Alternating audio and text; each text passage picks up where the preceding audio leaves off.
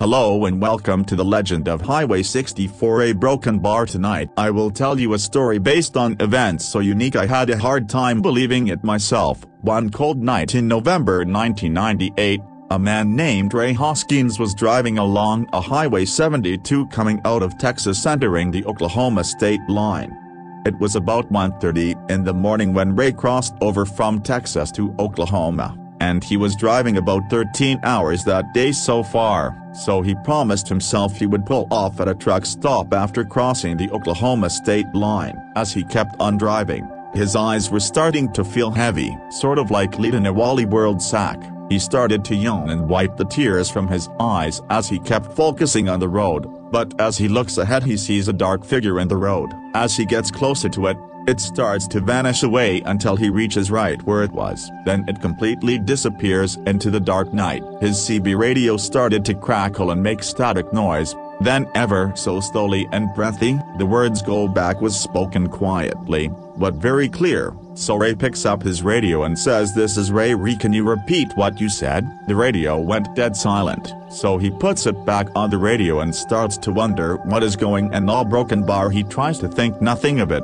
but deep down he knew something was off. He passes a highway sign that says Highway 64 and he had an exit to go off of in 17 miles before his truck stopped. 15 miles of Highway 64 would be the worst miles of his career, but he had yet to find out. As he was driving he notices two bright lights behind him coming up fast on his tail, so Ray moves over to the right lane so the truck driver can pass, but the mysterious trucker kept on following behind Ray. The truck driver that was behind Ray immediately moved over to the right lane and tries to move side by side, and as it sped up right next to him, Ray looks over and his blood ran cold. There was nobody in the driver's seat of the truck.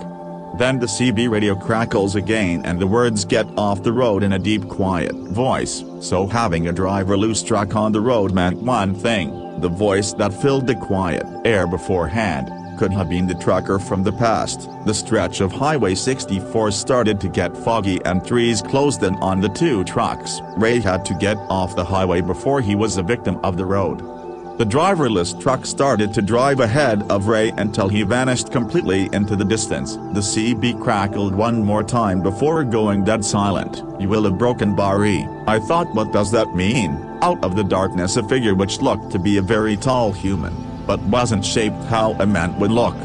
The figure looked like a shadow and it walked in the middle of the road, the broken bar staring down the big truck hauling down the road and the headlights. I swerved out of the way of the man in the road. I knew I needed sleep, and to get the hell off of Highway 64.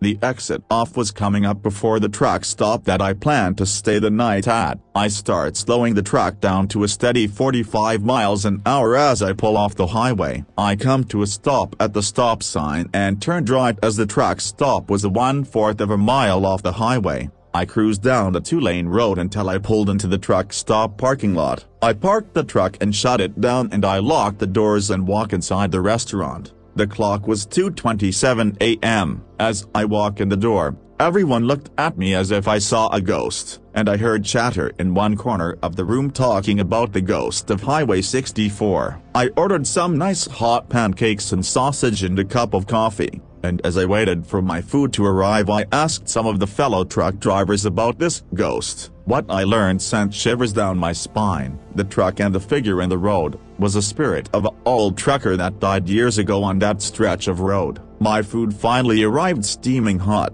and as I eat my food I look outside and saw the dark figure staring in at me. I blinked my eyes and wiped them and looked back and the figure was gone. I looked around the restaurant and everyone was minding their own business. I finished my food and paid the cashier and walked out to my truck. I went to grab my keys and unlock the door before sleeping. I heard the sound of boots clomping on the concrete and I spun my head around and nothing was there. I got a cold shiver again down my back and realized the ghost of Highway 64 was watching me from a distance. I laid in my bed inside the truck, but I couldn't sleep thinking about that ghost being outside. I checked outside one last night and nothing was there. I knew the trucker that died years before onto the road and the truckers that made their way on it. I made it out alive, And if I wasn't more careful, I would have ended up like that trucker that died. Be very careful on Highway 64 and don't stop for the figure or the driverless truck. If you stop,